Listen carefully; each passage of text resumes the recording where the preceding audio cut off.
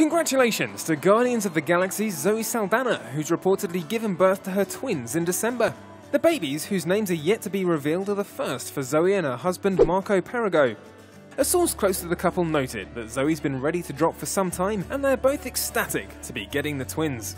Another insider explained that they both wanted to have a big family, and kicking it off with twins is certainly a good way to start. The Star Trek beauty announced that she was expecting 2 babies just before Halloween, when she surprised many by joking that she might need 3 costumes this year.